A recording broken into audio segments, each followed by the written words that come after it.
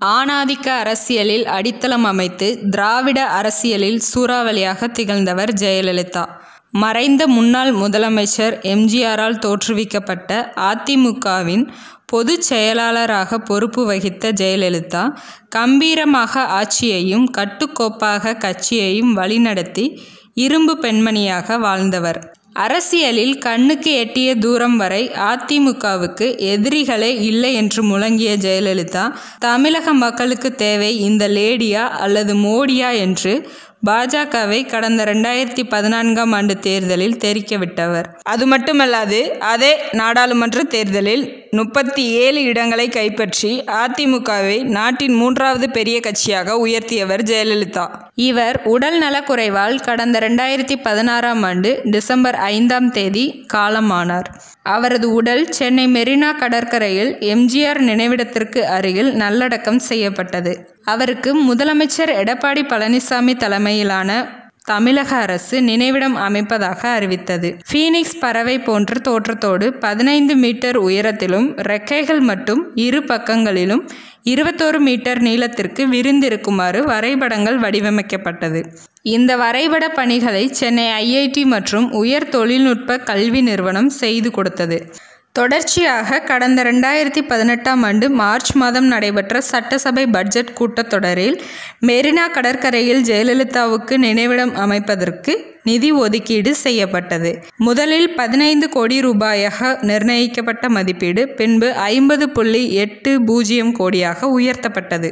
இதனைத் தொடர்ந்து 2018ஆம் ஆண்டு மே மாதம் 7ஆம் தேதி சென்னை மெரினா கடற்கரையில் ஜெயலலிதா நினைவிடம் கட்டுவதற்கான பூமி பூஜை மற்றும் அடிக்கல் நாட்டு விழா நடந்தது. முதலமைச்சர் எடப்பாடி பழனிசாமியும் துணை முதலமைச்சர் ஓ பன்னீர்செல்வமும் இந்த நிகழ்ச்சியில் பங்கேற்று யாகசாலை நடத்தி அடிக்கல் நாட்டினர். அடிக்கல் நாட்டிய பின்பு பணிகள் துரிதமாக நடைபெற்று வந்தன. அதே ஆண்டு டிசம்பர் மாதம் 5ஆம் தேதி ஜெயலலிதா நினைவு நாளன்று திறக்க முடிவு செய்யப்பட்டு பணிகள் நடைபெற்று வந்தன. ஆனால் மத்திய அரசின் கடலோர ஒழுங்குமுறை ஆணையத்தின் விதிகளின்படி கடற்கரை இடத்திலிருந்து 500 மீட்டர் தூரத்தில் கட்டுமான பணிகள் மேற்கொள்ளக்கூடாது என்ற அடிப்படையிலும் சொத்து குவிப்பு வழக்கில் ஜெயலலிதா மீது குற்றச்சாட்டு இருப்பதால் அவருக்கு அரசு செலவில் நினைவிடம் கட்டக்கூடாது என கூறியும் உயர்நீதிமன்றத்தில் தடை கோரப்பட்டது. இந்த வழக்கு காரணமாக நினைவிடம் அமைக்கும் பணிகள் நிறுத்தி வைக்கப்பட்டன. வழக்கில் தீர்ப்பளித்த உயர்நீதிமன்றம் ஜெயலலிதாவை குற்றவாளியாக கருத முடியாது என கூறி வழக்கை தள்ளுபடி செய்தது. அதன் பிறகு கட்டுமான பணிகள் முடுக்கிவிடப்பட்டன. துபாயிலிருந்து கொண்டுவரப்பட்ட கட்டுமான சாதனங்கள், 10க்கும் மேற்பட்ட பொக்லைன் இயந்திரங்கள், ராட்சத கிரெயின்கள், கலவை இயந்திரங்கள் உதவியுடன் 100க்கும் மேற்பட்ட தொழிலாளர்கள் ஷிப்ட் முறையில் கட்டுமான பணியில் ஈடுபடுத்தப்பட்டுள்ளனர். ஐஐடி நிபுணர்களின் மேற்பார்வையில் கட்டுமான பணிகள் நடக்கின்றன. மொத்தமாக 50,422 சதுரடி பரப்பளவில் வடிவமைக்கப்பட்டுள்ள இந்த நினைவிடத்தில் 8000 சதுரடி பரப்பளவில் அருங்காட்சியகமும், 8000 சதுரடி பரப்பளவில் அறிவுசார் மையமும், 9000 சதுர மீட்டர் பரப்பளவில் செடிகள் மற்றும் புற்கள் நிறைந்த பகுதியாகவும், 1260 சதுரடி பரப்பளவில் கருங்கல்லால் ஆன நடைபாதை மற்றும் வாகனம் நிறுத்துமிடம் அமைக்கப்பட உள்ளது. இதை தவிர ஜெயலலிதா புகைப்பட கண்காட்சி, ஃபீனிக்ஸ் பறவை கட்டிடத்திற்கு வெளியே சிங்கம் சிலை, நீர் தடாகங்கள், மேற்கூரை மற்றும் சுற்றுச்சுவர் அமைக்கும் பணிகளும் துரிதமாக நடைபெற்று வருகிறது.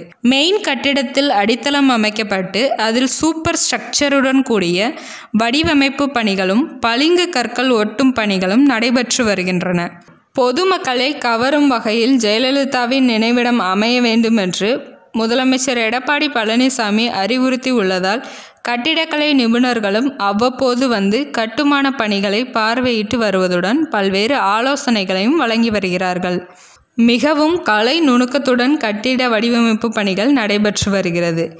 ஜெயலலிதாவின் நினைவிடம் கட்டி முடிக்கப்பட்டதும் பொதுமக்கள் பார்வையிட வந்து செல்லும் வகையில் தேவையான வசதிகளும் செய்து கொடுக்கப்படும் என பொதுப்பணித்துறை அதிகாரிகள் தெரிவித்துள்ளனர்.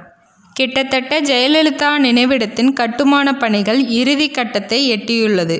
இந்த நினைவிடம் ஜெயலலிதா பிறந்த நாளான 2020ஆம் ஆண்டு பிப்ரவரி மாதம் 24ஆம் தேதி திறக்க வாய்ப்புள்ளதாக கூறப்படுகிறது. அதன் திறப்பு விழாவை கோலாகலமாக நடத்தவும் அதிமுக அரசு திட்டமிட்டுள்ளது.